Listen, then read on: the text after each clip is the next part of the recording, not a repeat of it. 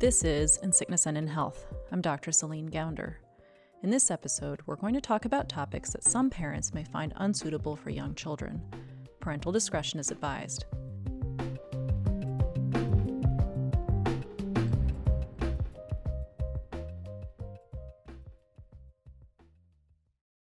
Like a switch went off one day and my child changed radically at age 11 or 12, right in there. But the early stages of life, tons of friends in the neighborhood. Every kid played with Caden. So very outgoing. And the issue was the personality just changed at 11 or 12. And that's when all of a sudden we went from an extrovert to an introvert. And we could never figure it out, to be honest. We tried. We just didn't get it. This is Ed Tully talking to me about his daughter, Caden. But once turning an introvert and changing kind of inward, very limited in friends. Had friends, but it was just the one or two. It wasn't like large groups anymore. But anyways, played the sports, loved them, outgoing, super fast, super athletic, very good athlete. But then at age 12, pretty much quit everything. At age 12, literally, we're talking door closed almost all the time. And then at middle school, that's when all the homework stuff fell apart. Grades were horrible. Ed and his wife, Linda, really struggled to help Caden. It was rough, I'll just say that. And we never did really find a solution because, quite frankly, we never knew what the real problem was, and nobody else at the schools ever figured it out. Caden and I got in some really big fights. She was getting really rebellious. And I remember at one time having a sit-down talk with my daughter in the kitchen and got her in there, hey, we got to really talk about the school stuff. And I kind of got to the point where I said, if you're me standing here in the future and your child is doing what you're doing, what do you say to him? What are you going to say to him? What would you do to help your child get through this? It didn't work. My child, I still remember it. My child went into tears. Caden had a secret. It took her years to share that secret with her family.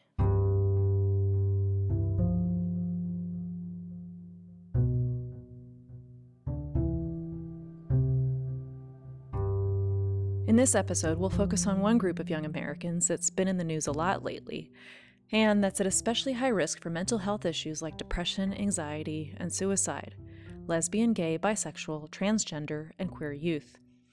You'll hear the story of a family caught in the crosshairs of these issues, and from a doctor who's doing what she can to help trans teens be themselves.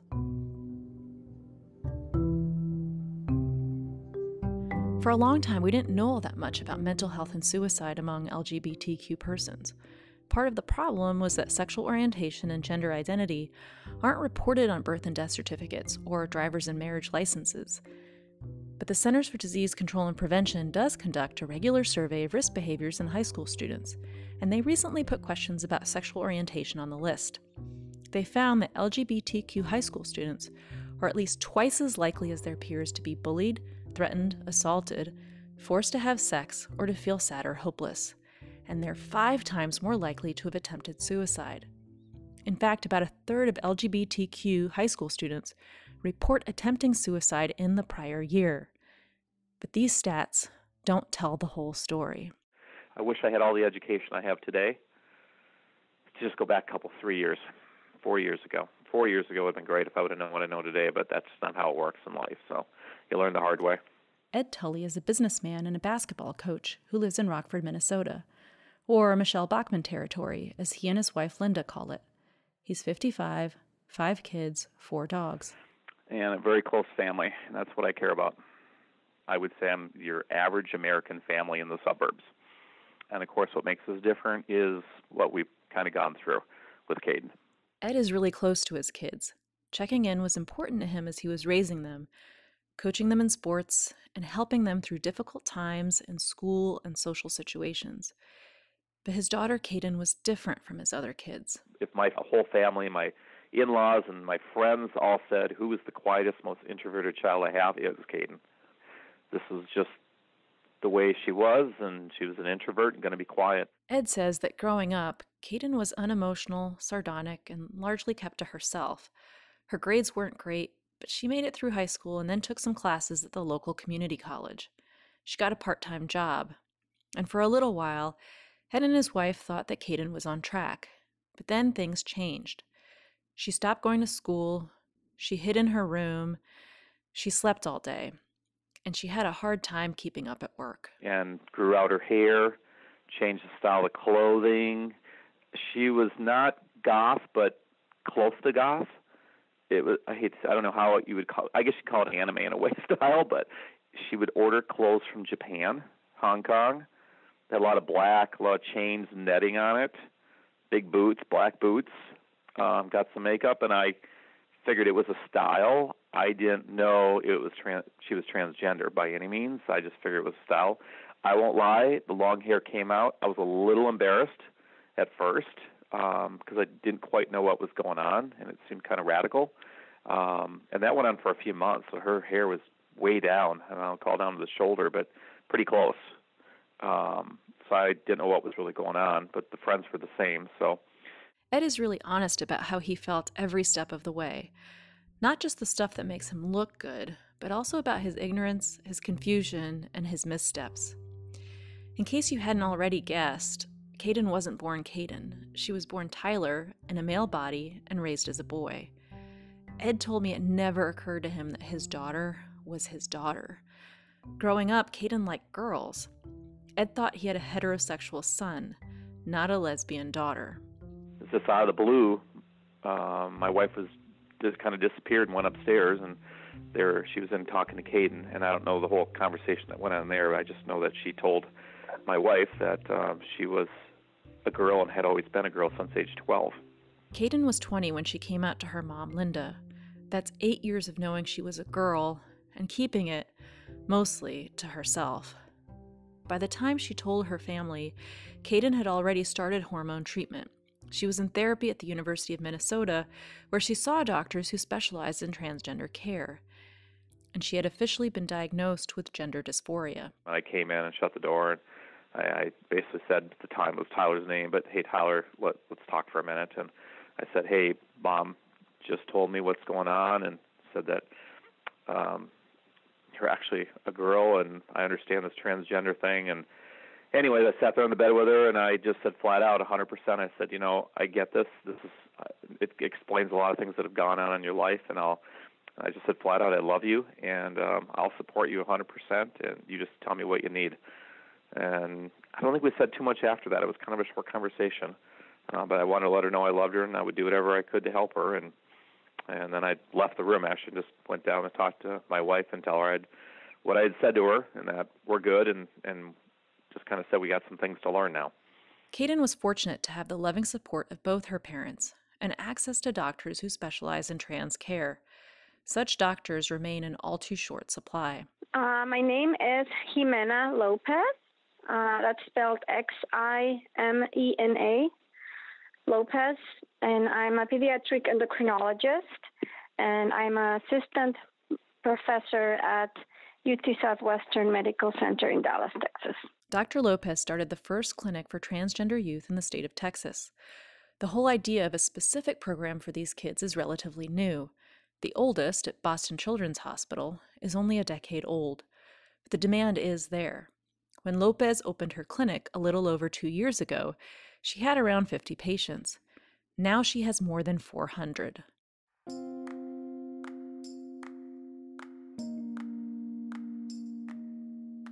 Only 5 years ago, Dr. Lopez had never cared for a young transgender patient. And then came Evan, a 9-year-old who was born female, but who identified as a boy. He suffered from depression as a child, but his mother gave him the freedom and the tools to be socially male. The name, the clothes, the haircut, and his depression lifted. But when puberty hit, Evan started to develop breasts. He was on the verge of presenting as a female, and suddenly the comfort he'd achieved in his identity as a boy started to slip away from him. So Evan's mother took him to see Dr. Lopez. She told me she had visited multiple pediatric endocrinologists, and no one was willing to see or treat his kid. And she said, I don't mind if this is your first patient, but I will do anything I can for my child's mental health. Dr. Lopez happened to have trained to be a pediatric endocrinologist with the doctor who founded the first transgender adolescent program in Boston. So she already knew that transitioning, medical treatment to reassign gender, could be a necessary step for the psychological well-being of trans people. So Dr. Lopez sent Evan to a psychiatrist who confirmed that yes, Evan definitely had gender dysphoria, and that doctor recommended puberty suppression. And it was a very special patient because as a pediatric endocrinologist, I had never had that feeling of I'm helping somebody be who they know themselves to be, who they really are. And it was really gratifying. Also, as a pediatric provider, you also work a lot with the parents, not just the child. And the trust that parent had with me and how thankful she was really special. Evan was just 9 years old when he started treatment. And that may sound young, but just imagine you're a young boy and you start developing breasts, or you get your period, or you're a young girl and you're growing facial hair and your voice drops. Your body would feel all wrong.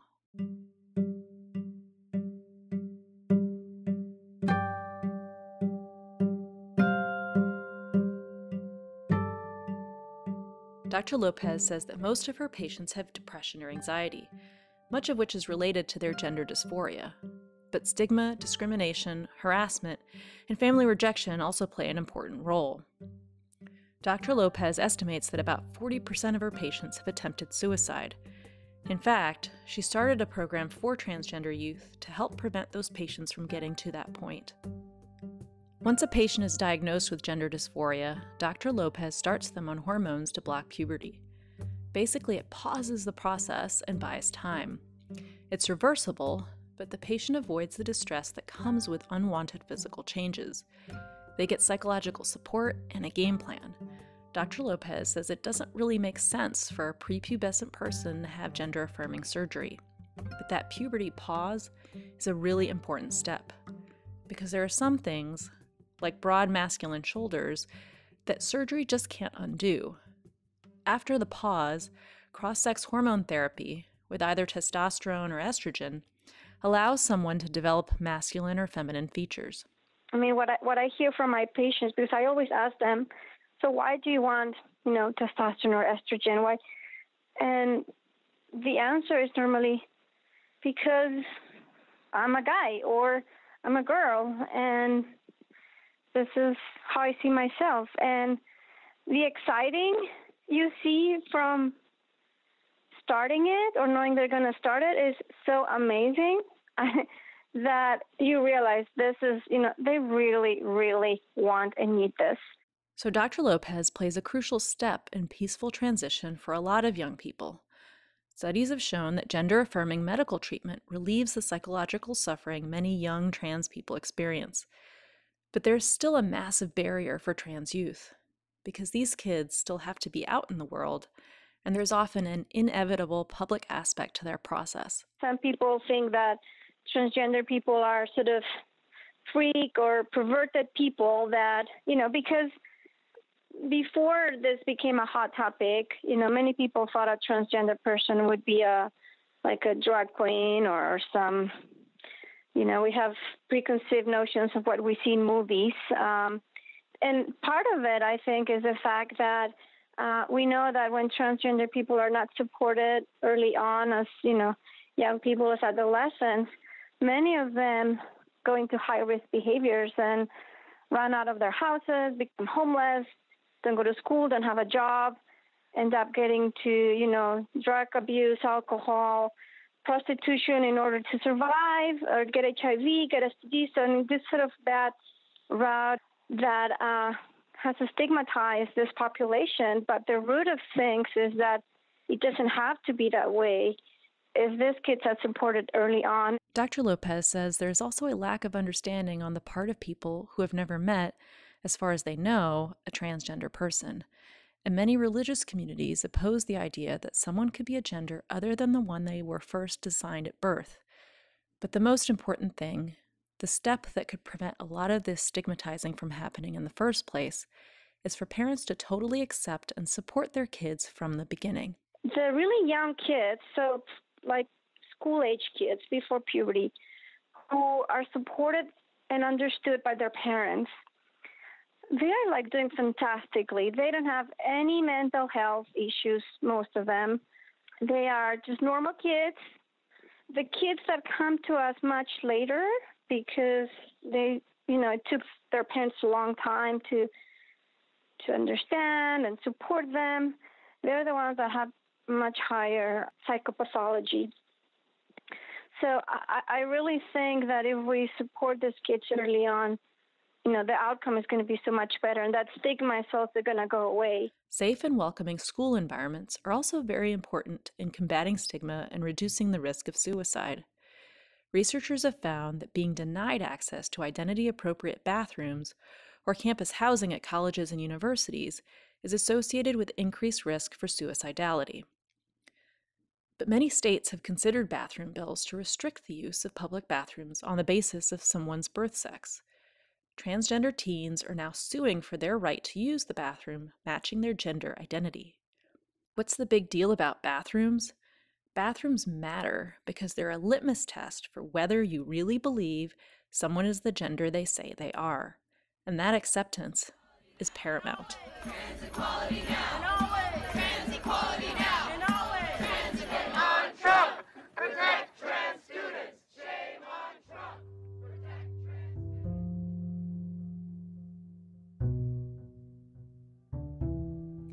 Just a month into his presidency, Donald Trump's administration rolled back Obama-era guidance to schools to let transgender students use whatever bathroom they want to use, the bathroom corresponding with their gender identity.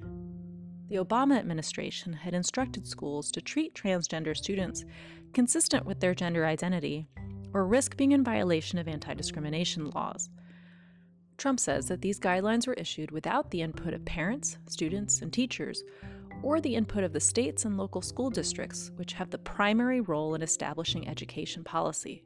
The Trump administration's reversal doesn't stop individual states or schools from making their own guidelines, but it does make room for people across the country to question whether those rights are really rights at all, and to question the validity of a transgender identity. And that's created a lot of anxiety for transgender people and their families. Again, Dr. Lopez. We've also seen that after something like this happens, there's sort of like a trend of more discrimination among those who, already are sort of against transgender people and maybe kept it. And then it sort of flourishes when something like that happens. It sort of creates that environment. We also hear from kids being more bullied after something that happens.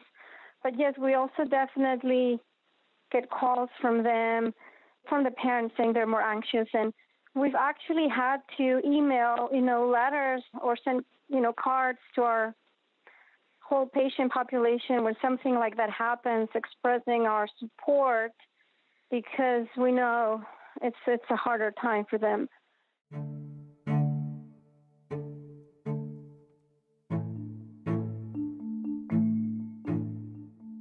Dr. Lopez's patients have a support system that a lot of trans kids don't get. It's something that Ed Tully, the Minnesota dad you heard from earlier this episode, tried to provide his daughter Kaden. But there was still the outside world, with the danger of judgment and harassment around every corner. Ed learned that lesson the hard way, the hardest way possible. Man, if I would have known all this in the beginning, what a different parent I could have been. And I know it's all hindsight. There's nothing I can do about it. That's what happens. It's a hard learning thing because we have such low education about this out there, and schools and other places just don't share this information. Because of that, there was a lot that Ed still didn't know once his daughter Kaden had come out. And it wasn't like everything changed for her. She had started taking hormone treatment, but was still a female in a male body. And she wasn't even legally Kaden. She was still Tyler Tully, living in a community where she'd been known as a boy. A community that wasn't especially well versed in the nuances of gender identity. It was when Caden finally took the step of changing her name and registering as a woman that Ed saw a shift in her. She filed all of the paperwork herself and went before a judge in Buffalo, Minnesota.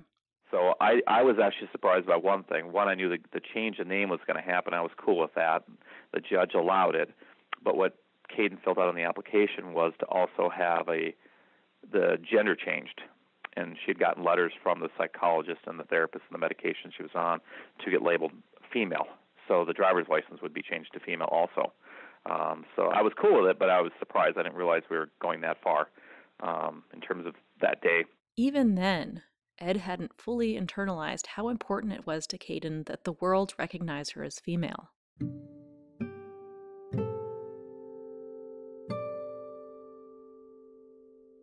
So we got breakfast, and luckily my daughter got up, went to a bathroom. I have to tell you this, but the waitress came over and saw that she had left the table, asked us what we'd like, and she said, "Do you know what your daughter wants?" Which is very cool. So they were seeing her as a girl. But anyways, things were great. My daughter went home, went on Facebook, put out a big deal, like, my name has changed, I'm now Caden. I'm so happy. And literally, we thought, wow, this is like the first time I'd seen my child smile again. Show emotion, really get out there with the friends. So we literally saw what I call going the right way. Ed says he and his wife saw a happier kid. He encouraged her to go back to work, and she got a job at Walmart. For a couple months, things seemed better. As Ed saw it, Caden was getting what she needed. She was a young woman. Her driver's license said so. I do know there was a frustration when my wife changed medical insurance about a year before that because of all the great plans that we have out there today. I'm joking. And the coverage wasn't going to be the same. And I know my daughter, I could tell, was bummed when my wife talked about how we're changing insurances. And she was like, well, this isn't going to be covered in this. And then she tried to buy her own insurance through Target, but it was too expensive. So I think she saw that as a delay to be converted, for future surgeries. I think my daughter just saw, like, I'm not going to get changed. It's going to be yours. And I think she just gave up, to be honest. Though doctors and scientists agree that transition-related care is medically necessary, many health insurance plans don't cover cross-sex hormone therapy or gender-affirming surgery. Coverage varies by state. The average cost of transition-related care is about $30,000 to $45,000. That would be like paying for a back surgery or heart bypass surgery out of your own pocket. That's a lot for one family to bear. But it's not that much when you consider that gender dysphoria can be deadly. I'm going to blow the line here, but they say something like, what's the word I want? Not convert, but it's either switch or die. It's one or the other. And if you can't get switched, you might as well commit suicide. Throughout our conversation, Ed acknowledged the clarity of hindsight, the things that may have been warning signs. But he still describes the night that Caden died as completely unexpected.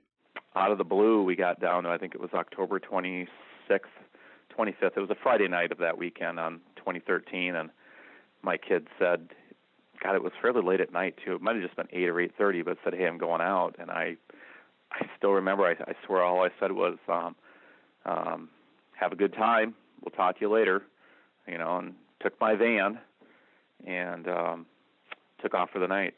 When Caden wasn't home by Saturday, Ed sent her a few text messages and assumed she was with a friend. When she wasn't home on Sunday, he started to get concerned. But Caden was 20, an adult, and she had disappeared for the weekend in the past. And unfortunately, it was Sunday night, and it was around 9 o'clock. I had Nick, Brendan, my wife, and I were out in the family room watching a movie together, lights off, popcorn, the whole bit, kind of a family night get-together. And that's when the doorbell rang. It was around 9 o'clock. And I came over to the door, and I just peeked out the window, and I saw 2 Wright County sheriff guys, and I saw at least one big truck, sheriff truck, and then another sheriff vehicle, in my driveway. And I opened the door, and I just kind of looked at them, and they go, hey, I don't remember the exact words, but something to like, can you tell us if Caden Tully lives here? And I said, yes, she does. And the one guy that was more in the front said, do you mind if I come in? And he came in the door, and that's when he said, Some to the effect of, I'm so sorry, but we found your daughter at Buffalo Lake, and she has committed suicide.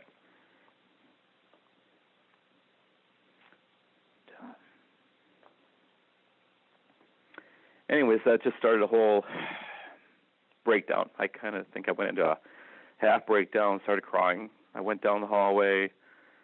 I don't remember how loud I was, but I was yelling at Linda that Cadence, I remember the words I used, Cadence died, he's committed suicide, something to that effect. And she's like, what? And kind of screaming, and kind of watched the whole family break down.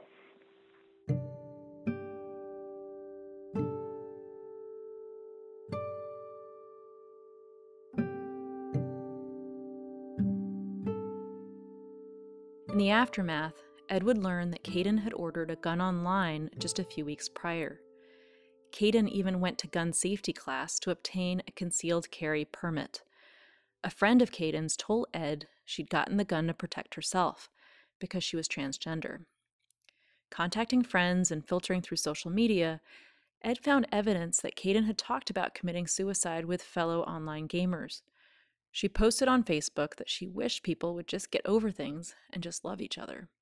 You know, I know he was sick of it. You could tell by comments on his Facebook how he was just tired of it. He was tired of all the stuff out there in the internet world, I guess. Things are people saying, things he dealt with day to day when he was in his car, the way people looked at him, or her. I did it again.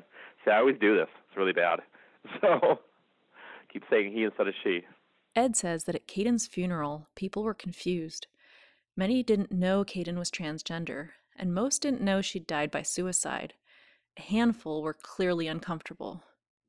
Ed attributes that to the politically conservative area of Minnesota where they live, but he hadn't realized how in the dark he and his wife had also been until long after Caden's death.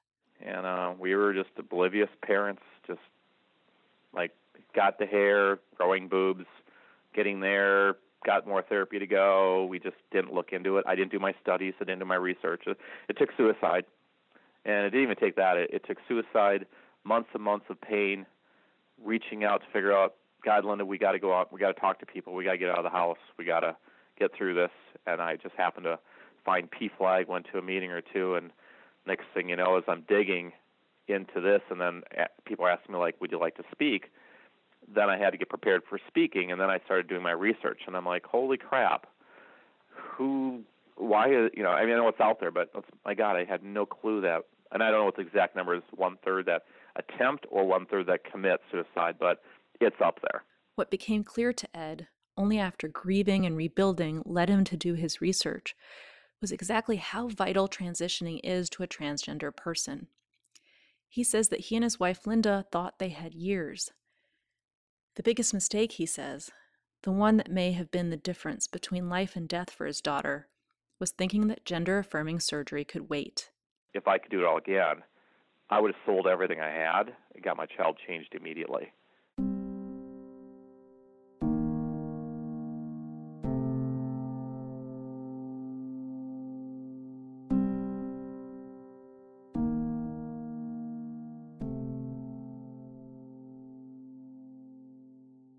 Ed knows he can't do it all over again. He said that to me over and over again.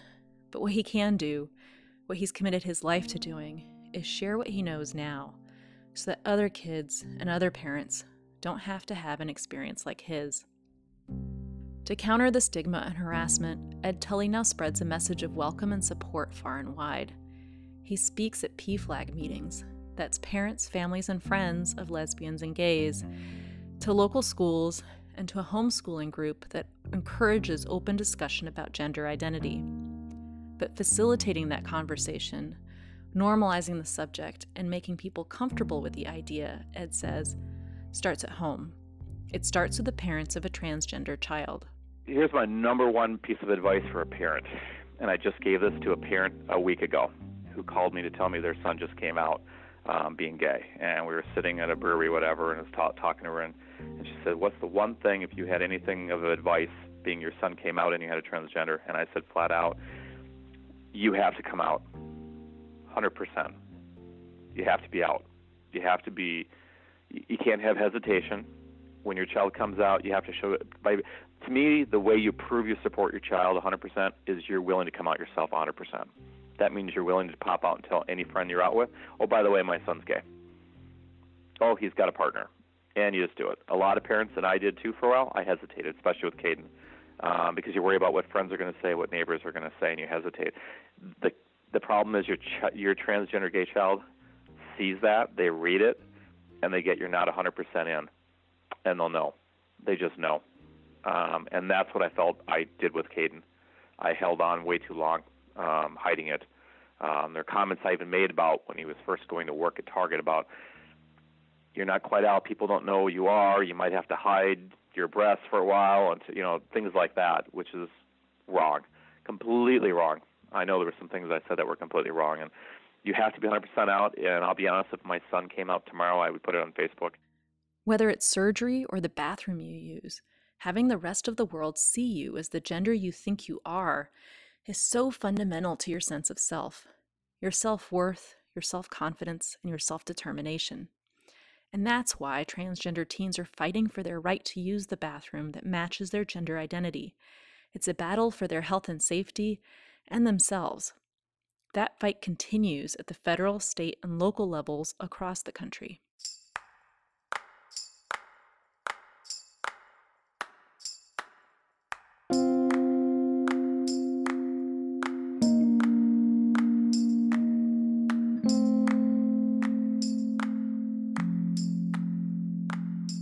Between 2013 and 2016, at least 24 states considered bathroom bills. To date, only North Carolina successfully enacted restrictions to limit the use of bathrooms based on someone's birth sex. North Carolina's bathroom law was a response to legislation passed at an even more local level in Charlotte, North Carolina, that allowed transgender people to use bathrooms corresponding with their gender identity. North Carolina then faced boycotts by businesses, sports leagues, and musicians, losing money and jobs. The state finally bowed under that pressure and repealed its bathroom bill, but at the same time banned local governments in North Carolina from passing their own non-discrimination laws for the next 3 years, essentially punting the decision back to the federal courts.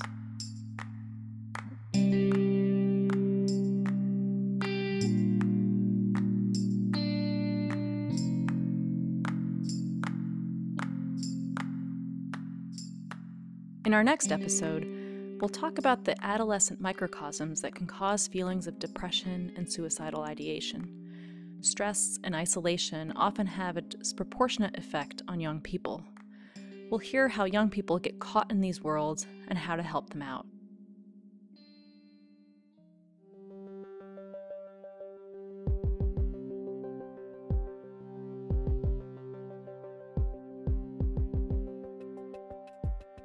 If someone you know is in crisis or thinking of hurting themselves, do not leave them alone. Remove any firearms, alcohol, drugs, or sharp objects that could be used in a suicide attempt. Take them to an emergency room or seek help from a medical or mental health professional. Call the U.S. National Suicide Prevention Lifeline at 800-273-TALK. That's 800-273-8255. Or text the crisis text line at 741-741. Another resource for LGBTQ youth is the Trevor Project's Lifeline at 866-488-7386. If you like what you've heard and would like to learn more about this podcast, or if you'd like to support the making of more episodes of In Sickness and in Health, please check out our website, insicknessandinhealthpodcast.com. That's insicknessandinhealthpodcast.com. And please don't forget to rate and review this podcast wherever you listen. Today's episode of In Sickness and in Health was produced by Hannah McCarthy and me. Our theme music is by Alan Vest.